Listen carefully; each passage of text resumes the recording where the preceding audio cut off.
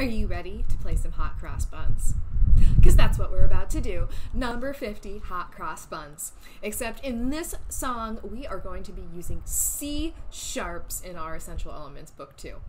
So we are going to be starting with a high third finger on our G string, so that we're going to have our, instead of our 3 being right where it normally goes, sliding it up.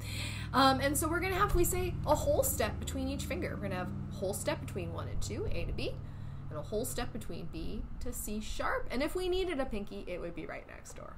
We don't need it though. Okay, hot cross buns, starting 3 fingers down, nice C sharp. Make sure it sounds like mine if you're playing along.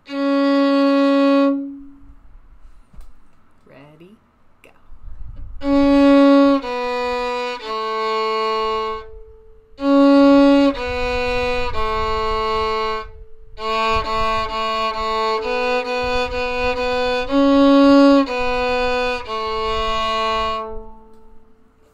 Hot cross buns.